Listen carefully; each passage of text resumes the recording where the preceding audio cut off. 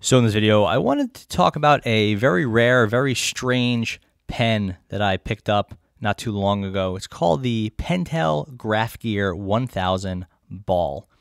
I think a lot of people out there will be familiar with the Graphgear 1000 because it's a very popular mechanical pencil.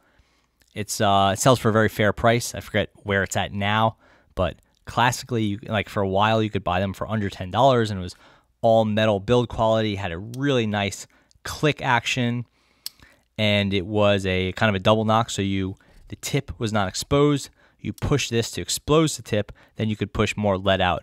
So it was really good for transporting because it has a blunt tip that won't stab you in your leg or scratch up your laptop or anything like that. So even to this day, the Graphgear is a very popular pencil, and I know it's a lot of people talk about it on the channel and on sharpen.com and stuff like that. What a lot of people don't know, and I myself didn't know before a few years ago, was that the Graphgear 1000 is briefly, I don't know how long exactly, but it was sold as a ballpoint pen for some time in Japan. I've been looking for one of these for, I don't want to even admit how long, but for a number of years now. I finally picked one up. It wasn't easy to find. I did pick one up, and people put them on eBay, but they're always like, $200 or something crazy, and I wasn't going to pay that, so it took me a long time to find one. And yeah, here it is. So it's called the Pentel Graphgear 1000. That's all the same, but you could see right here it says ball here, which is obviously referring to it being a ballpoint pen.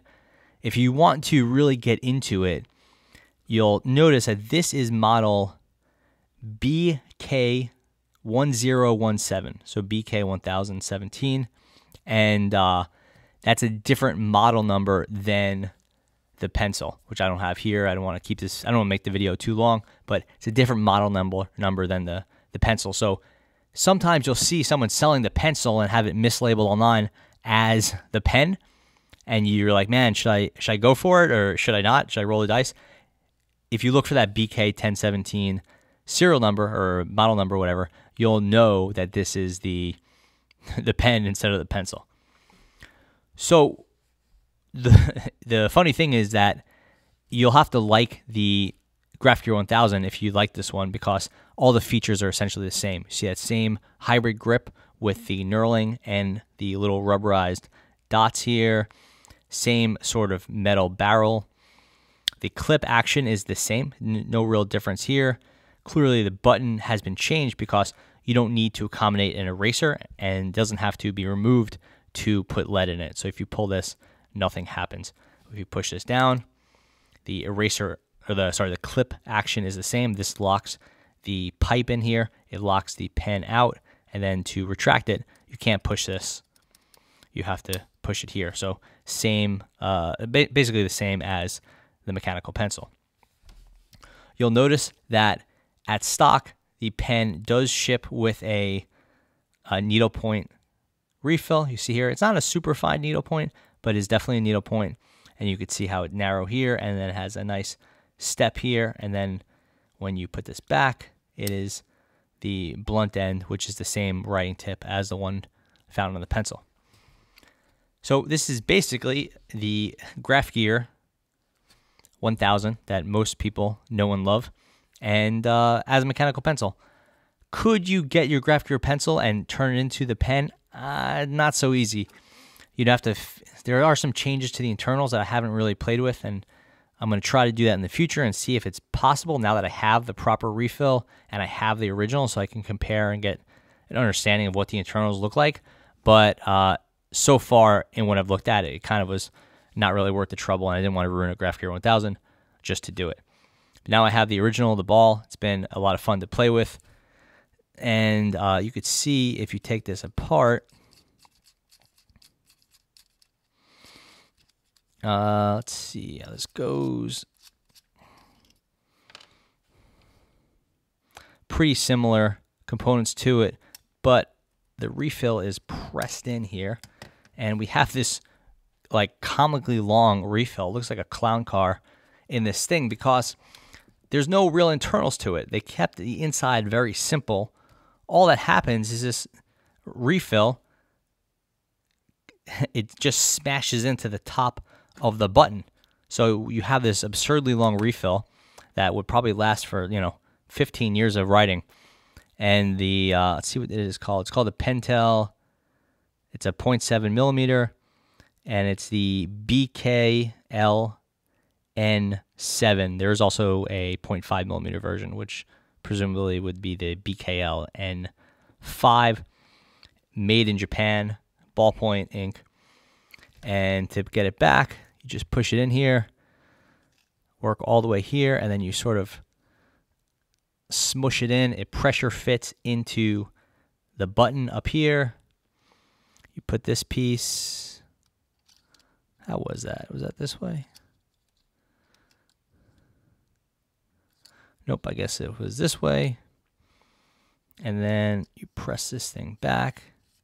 The pressure, this thing spins freely, so all the pressure comes from the tip. That's back here. And you're good to go.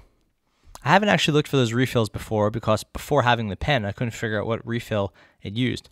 But now that I know what the refill is, I will do some more experimentation. So how does it write? It's okay. All that waiting and all that research and hunting it down. And, I love the rarity of it. I love that it's a Graphgear. And now I have a set of Graphgear 1000 pencil and a Graphgear 1000 pen. Always surprises me when, a company has an amazing pencil and they sell, what must be a huge number of them, and then they don't have a joining pen. So that always kind of confused me. But it's a fine refill. It's nothing too special, definitely not terrible, but it's a kind of like pretty standard ballpoint. Ink is on the light side, so not really great saturation there. Okay smoothness, not great. It's not particularly exceptional, honestly. Very, very much gets the job done, and it'll write on most surfaces like a ballpoint, but it's nothing too special. So if you're hunting down this pen, you are very much using it like you're hunting for the body, and then the chance that you're going to be able to find a refill to put in this pen that's better than this one is tough, because not a lot of refills will fit in this pen. Just too long. So maybe you could try to get a better refill here, a shorter one, out of like a High-Tech C, like the mini High-Tech C. A lot of people use that one. And then you somehow join it to a pen from here. And you do have some area in here to do some sort of joint, even with some, electrical tape or something. So maybe you could hack it together. I haven't really played with it yet, because I've been trying to just appreciate this pen and the refill. But the refill is not really exceptional, except insofar as it's crazily long and quite odd. But yeah, I think that pretty much covers it. There's not too much else to say. This is the Graphgear 1000. It's sold as a pen in addition to a very popular pencil. The model is BK1017. It's a Japanese-only release. I don't think it only sold for a couple years, because these are pretty hard to find. It was sold in 0.5 and 0.7.